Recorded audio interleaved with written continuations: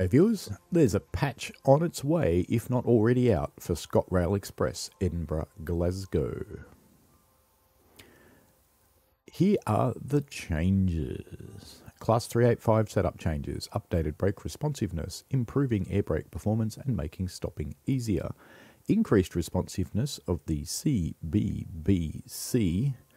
that's just the combined power and brake controller when using hotkeys. Moved contact signaler function to the GSMR phone for consistency with other TSW trains. AI to player and vice versa handover is now working correctly. Train-wide doors can no longer be opened while the AI is driving. Master key is now present after reloading from a save. Master key now has a turning animation. Passenger overcrowding and incorrect orientations have been resolved. They won't sit on each other anymore. That's sad. External right cab door key is now accessible. All external keys now animate correctly. Added camera view specifically for the TMS. So you'll be able to zoom straight into the thing and read it properly. That's excellent. That'll be really helpful for console people. Removed cameras from trailers / passenger head out. Class 385 audio fixes. Running sounds updated. Wind noise occluded. Improved general audio mix. Removed the chime. Updated audio occlusion. Fixed traction and braking issues. Improved transitions for traction motor notch volumes. Implemented inverter related audio effects. Updated track joint sounds. Improved volumes of running and traction motor sounds. Note, as mentioned, sourcing the base audio will require a recording trip. We're in discussions with ScotRail around organising this, so improvements are using the existing audio. Class 385 art changes. Added caution tape to inside of a guard panel door.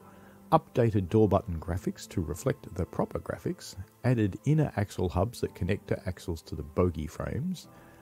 The wheels won't float by themselves anymore. Updated the first class livery.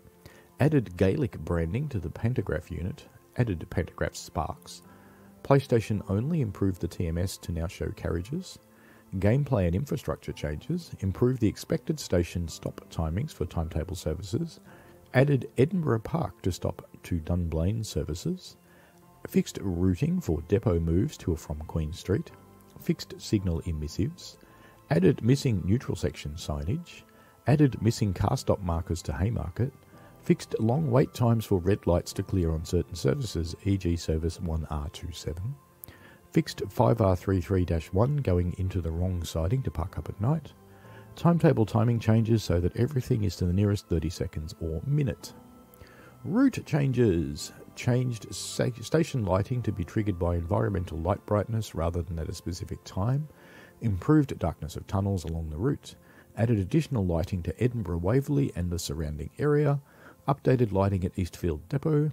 Updated lighting at Queen Street Station. Fixed missing sections of overhead line equipment along the route. Updated a station footbridge to add missing underside panelling. Updated sign on Lynn Lithgow Station to be correct. Player can no longer climb through the railing at Haymarket Station. Rain will no longer pass through shelter roofs at Edinburgh Park. Station platforms will now get wet when it's raining. Tweaked ballast cards colours to be more red.